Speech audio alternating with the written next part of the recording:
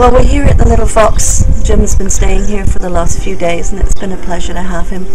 And the Little Fox house is unique because it's not an albergue. It's not on the Camino. In fact, it's deliberately off the Camino. The Camino de Santiago to Murcia is a little bit under 10 kilometers from here.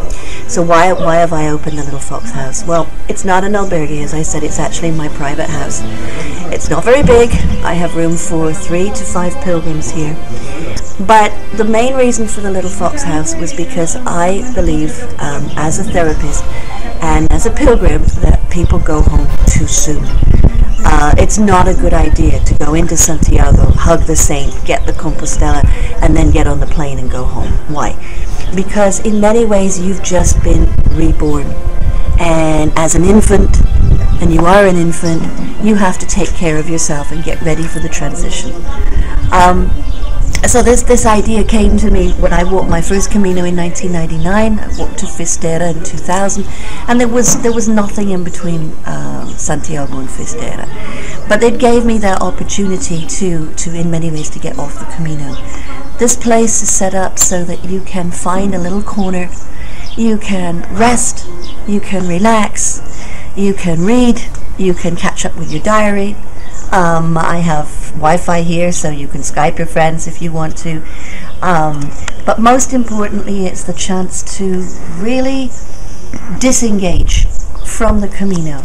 I call it a re-entry process. There have been lots of different expressions that are used for it, but in many ways it is an opportunity to leave behind some of the Camino while you're getting ready for the journey home. And we have all the meals are included. We have communal meals with wine and beer, and but the most important thing is that the opportunity to talk to other pilgrims.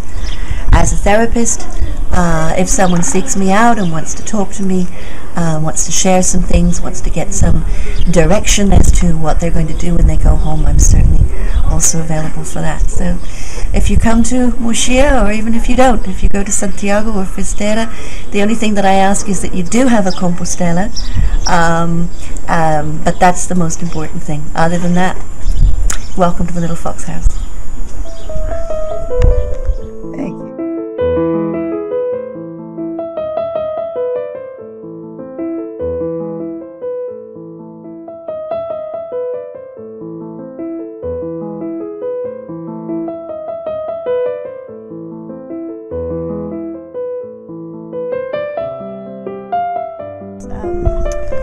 Cordy or Cord? Cordy. I call him Cordy because Cordobés is a silly name for a donkey. Get out of it, you. You behave yourself. He's one of your best friends here. I love him. I think he's beautiful. Okay, now we'll go out.